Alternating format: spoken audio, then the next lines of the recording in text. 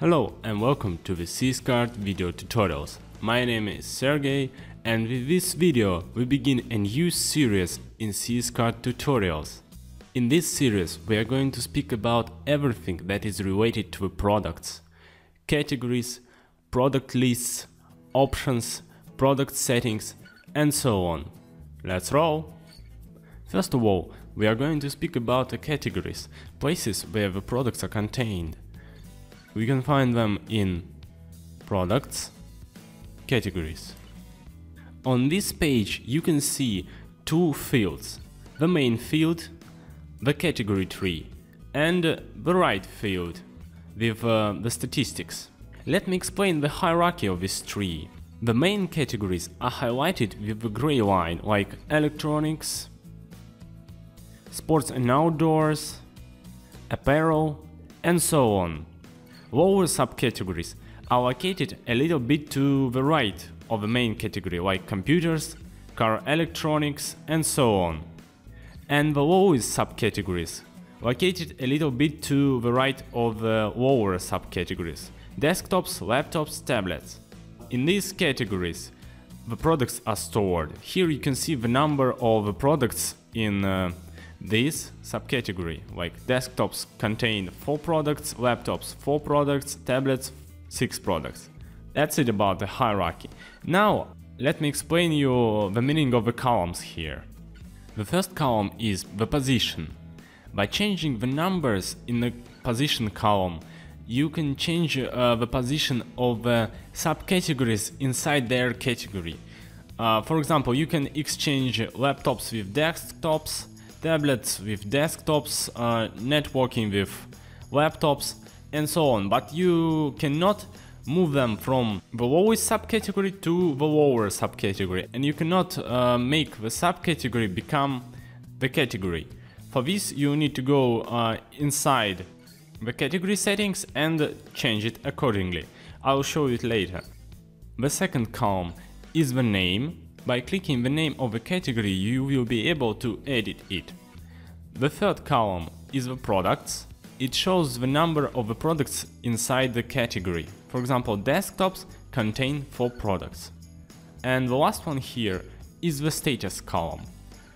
I think active and disabled statuses are clear, so turn on, turn off, and hidden you will be able to reach your category by the link only.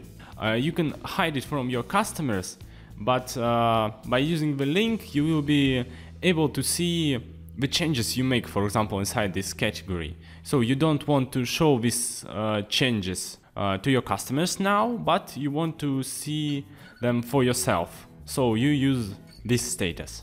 That's it about the columns.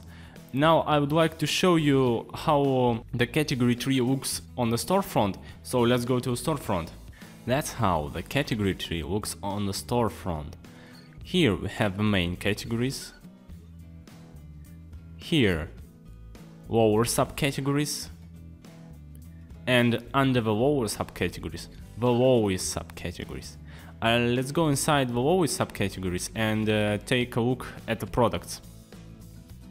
Okay, as you might remember, we have 4 products inside the desktop subcategory. Here we have 4 of them, and the products page is the lowest page in the category tree. Home, electronics, computers, desktops, the products page. And I would like to tell you one thing. Actually, all the products are contained inside the lowest subcategories, not inside the main category like electronics or inside the computers. The desktops contained inside the desktops category. What does that mean? When we disable one of the settings inside of CSCard, we will not be able to see the desktops here in the main category or here in a computer subcategory.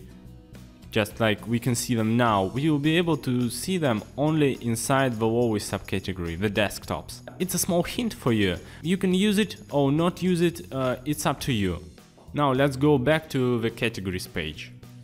Now let's take a look at the right part of the page.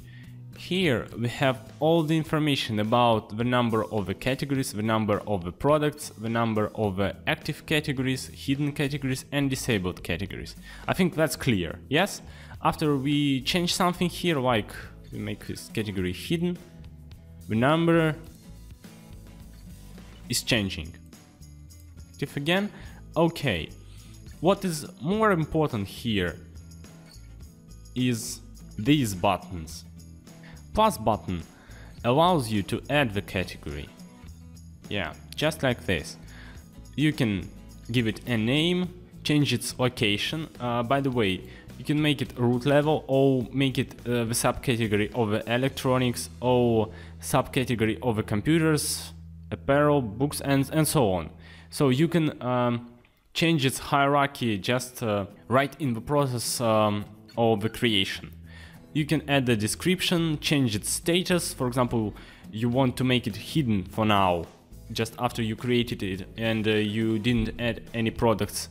Okay, choose an image for it, enter the metadata, I will be speaking about it later, change its availability. Well, we'll be speaking about the settings and options of the categories later in the next video. Well, let's go back.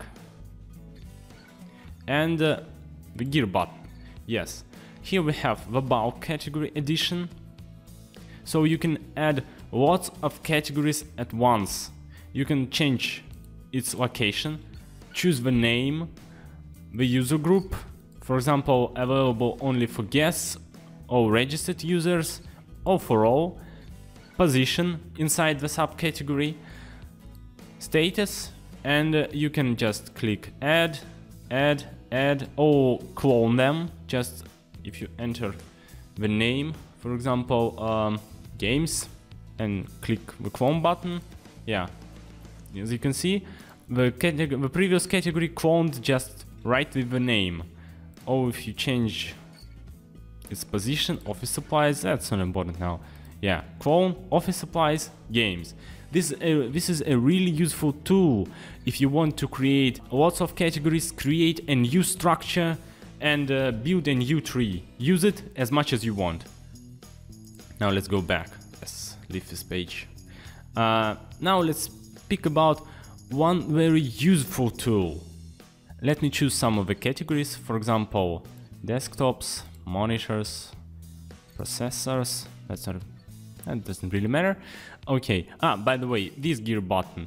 You can add products straight to the category by clicking this button. You can edit the category or delete the category, so don't forget about this gear button. But I'm going to speak about other thing. Well, edit selected. Here you can choose what you want to edit in the chosen categories. For example, I want to change its meta description, like this, meta description. I want to change its meta keywords and SEO name. Yes, I want to prepare them for the search engines. Yes, modify. And here on this page we can change the information for all of the chosen categories, for the desktops, monitors and processors. Meta keywords for the desktops, RAM, yeah, hard drive, and so on. That doesn't really matter. Meta keywords are the tags. Here, monitors, size, display, I'm sorry, inch, resolution, and so on. Okay, and processors, well, I don't really know much about the processors, so I don't know, fast, steady, nice, something like that. That doesn't really matter. So what can I add here?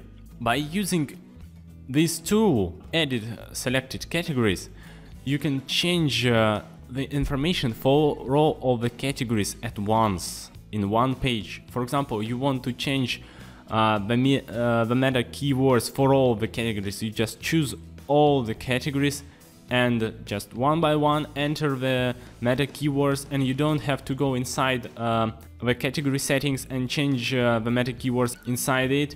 So you can make it all on one page. This is really useful, and it can save you a lot of time. So don't forget about this tool. And the last one button on this page is delete selected. Well, I will not show you this because I don't want my products to disappear. Yes, when you delete the category, the products inside this category also will be deleted. So be careful when you delete your categories. This was the first part of the categories video. In this video we spoke about the general settings of the categories. In the next video we will be speaking about the individual settings of each category. Thanks for watching and see you in the next SysCart video tutorials.